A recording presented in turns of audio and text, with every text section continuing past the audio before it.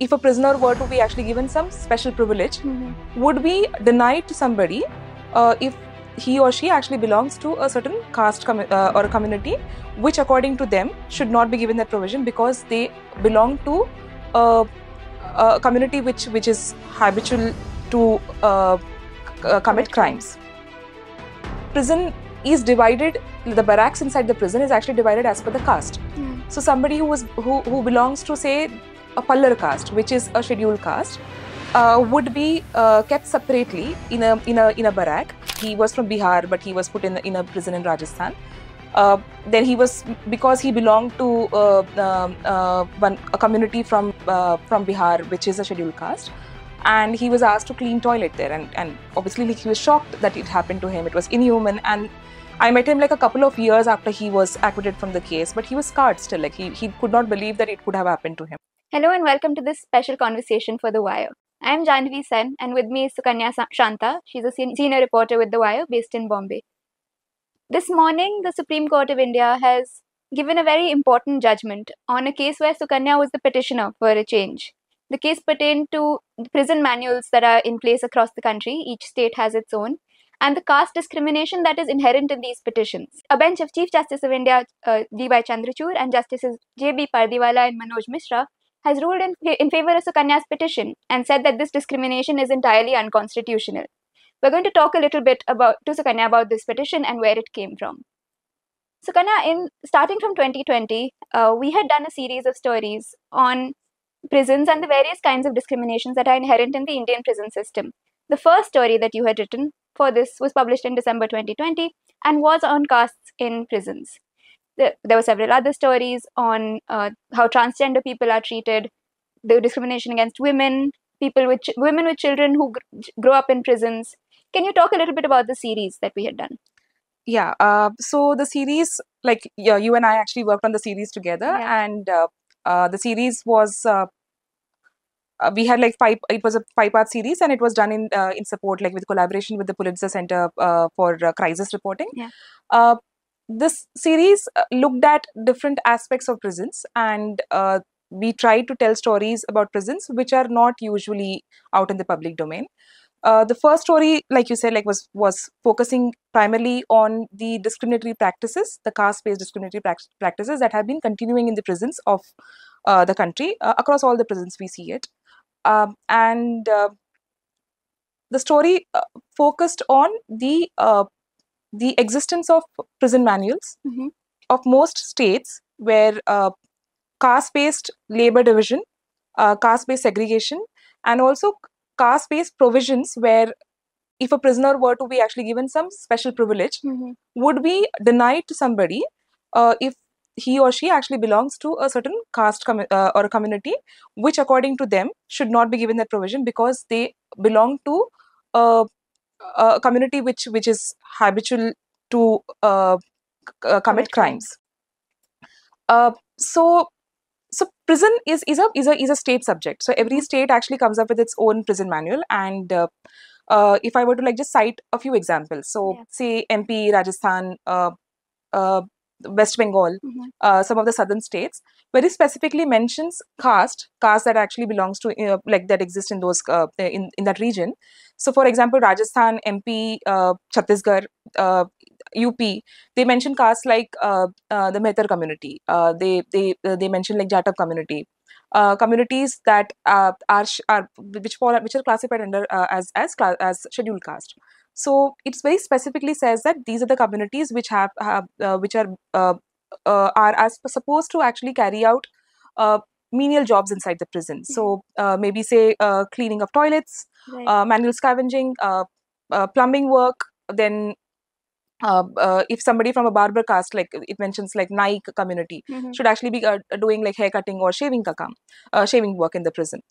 Similarly, while it is actually assigning menial jobs to communities which are very clearly the scheduled caste, there are some jobs which they feel is a little more refined, pure, prestigious in the prison, and that work has to be done by people belonging to the higher caste. So it very specifically says people belonging to the Brahmin community will go on maybe say having like just handling the job of cooking in the prison, right, or maybe like handling the library, or handling in the jail you have like for UT section and like under trial section, or for the convicts you have like a certain area where the administrative work is carried out. So prisoners from those communities can actually help and support and carry out the work there.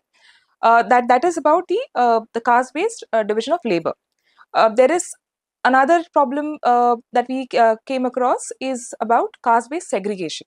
So now caste-based segregation is something that we saw in some prisons of Tamil Nadu, especially in the southern part of Tamil Nadu, where caste conflicts are very common. In these prisons, like especially like for example, I focused in that story on Palayamkottai prison that is in the southern part of Tamil Nadu, where prison is divided. The barracks inside the prison is actually divided as per the caste. So somebody who belongs to say a Pallar caste, which is a scheduled caste, would be kept separately in a barrack from people belonging to say a Nadar community or a Devar community, and those communities are, while they are like an OBC caste, they are considered to be a lot more dominant in that space. And that segregation has been continuing in this prison. The segregation was challenged in the High Court, and the High Court had actually had agreed with the rationale behind those segregation. High Court, Madras High Court, and the practice continued with the High Court's order. The third aspect that we looked at, which was not covered in the series, was about the denotified community, the Vimukta community. When I did the research for that story, I somehow missed it in the series. But later, when we continued actually working on it, we realized that there are a lot of provisions like which speaks about which prisoner can be actually moved to an open prison. There is something like open prison in most states. So it says that okay, a prisoner who has like had good conduct, who is abiding all the rules and laws of the prison, but the prisoner should not be a habitual offender or from wandering caste, wandering tribe. And now who belongs to a wandering tribe? So that's like that's a denotified community, a community that has been like has historically been criminalized. So these are the provisions that we actually came across. In some states like Maharashtra, you don't find these problems, yet the prison actually has been practicing caste-based labor practice that's continuing in most prisons of Maharashtra. We found the same thing happening in Telangana, we found it in Andhra, we found it in Odisha. So regardless of which prison manual actually mentions these things, like we found like those practices are still actually prevalent in these spaces. So yeah, so that's what the story actually focused on. The story, the first impact, like if we were to look at the impact a bit, came out soon after the story was published, and the first story actually focused on the first case story that we had actually written in that story focused on this one very young prisoner from Rajasthan, who was I think he had actually like he was wrongly implicated in a case of theft case, and how he ended up in the prison. And he was from Bihar, but he was put in a prison in Rajasthan. Then he was, because he belonged to a community from Bihar, which is a scheduled caste, and he was asked to clean toilet there, and obviously like, he was shocked that it happened to him. It was inhuman, and I met him like a couple of years after he was acquitted from the case, but he was scarred still. Like he could not believe that it could have happened to him. So that story, because it focused so much on Rajasthan, the Jodhpur bench of the Rajasthan High Court actually suo motu picked it up, and for the first time in 75 years, the prison manual of Rajasthan was changed. Yeah. So that was the first like success that we actually saw, and then we realized, okay, fine, that the court passed an order, suo motu, and then the Rajasthan Home Department was also like it had to. It was pressurized enough to actually change the law, the rule which existed for so long. So yeah, that's how it actually. Yeah. And so, as we were saying, this story was published in December 2020, and then the Rajasthan High Court took action, and we could see visible change. But it's not often that journalists who are reporting on any sort of injustice actually take the matter to court themselves as a petitioner.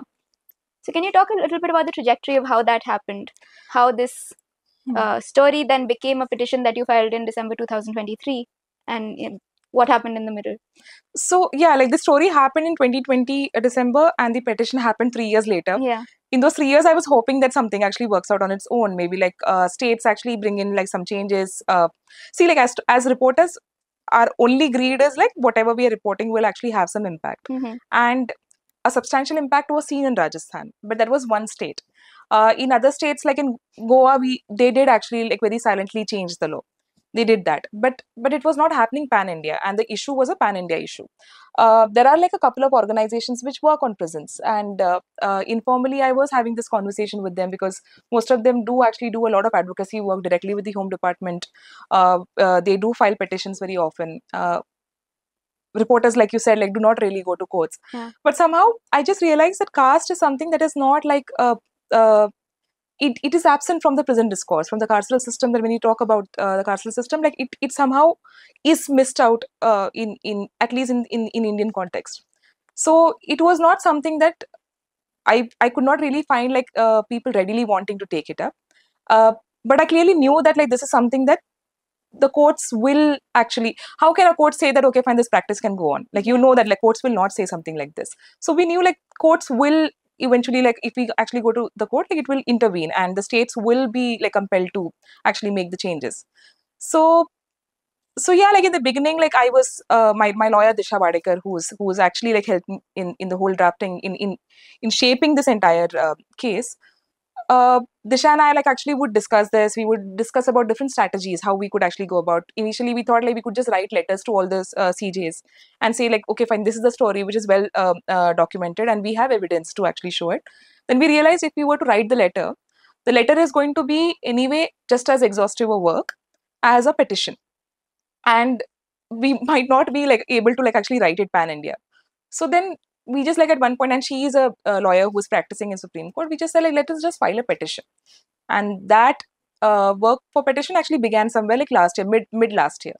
While we were doing that, the whole bit about like Vimukta community, the denotified community that I mentioned, that is something that we came across then. So we just realized, okay, the story needs to be expanded even further, and let us just do that. And then because of Disha, like Disha actually like spoke to Prasanna, who's the advocate on record in this case as Prasanna, and then retired Justice Muralidhar sir, like who pro bono actually decided to take this case up. So we then like actually had like a good team coming up together, and yes, the petition was heard before the court. Yes. Yeah. And today was really a very positive and landmark judgment from the judges. And so I think we should break down what the judges said a little bit. A lot of it was taken from your petition and as well as from the suggestions you had submitted to the court.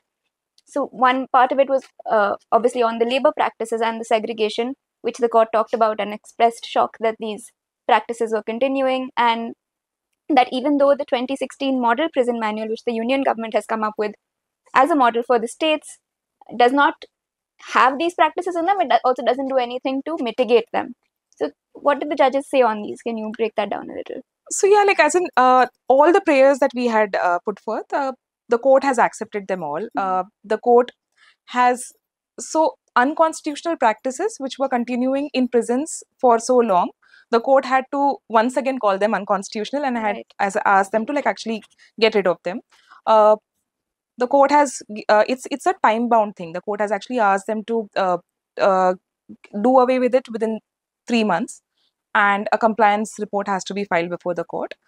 The court has also looked at all the constitutional provisions and has spoken about like how untouchability, discrimination, right to life, right to dignity, like it has focused on all those aspects, like Article 14, 15, 16, 20, 21, 23. It has actually focused on all of them, and categorically asked each of these states to do away with it.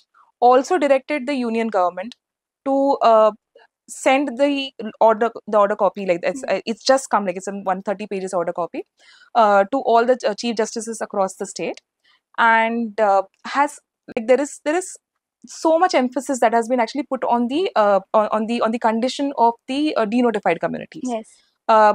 that I think like is a big success of this petition, I would say. Like caste-based discrimination is something that we were able to address directly, also because the petition because the provisions were mentioned in the prison manuals. But the discrimination against the denotified communities is not so direct. Like there is very blanket mention of habitual offenders in some provisions, for example. Now habitual offenders can be anybody, can be you and I, who are booked under like multiple cases. Right.